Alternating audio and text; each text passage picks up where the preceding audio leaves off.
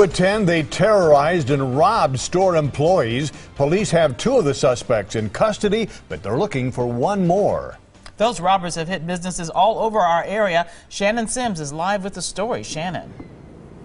Mike and Carol, this is an example of great police work. The 2 men who are behind bars here at the county jail had no idea that police were staking them out as they suited up, armed with guns, and headed into an auto supply store.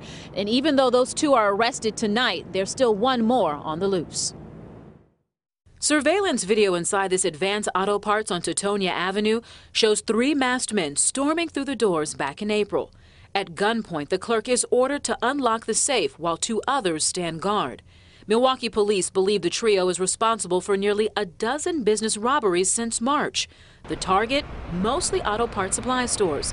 Though in an attempted robbery back in March, a delivery driver at this Domino's was shot in the leg for not handing over his tips. But their crime spree would come to a screeching halt in an O'Reilly's on Silver Spring. Court documents say these 2 men, Deshae Lane and his partner Jacques White, were under the watchful eye of police Friday night when they entered the auto parts store. Police say that the pair ran out the store, jumped in a car, and were later arrested after parking at a home on the northwest side of town. And while 2 suspected criminals are off the streets of Milwaukee, investigators are still looking for a 3rd involved in the string of robberies. Now, that O'Reilly's that they hit on Friday, police say it was hit 3 other times.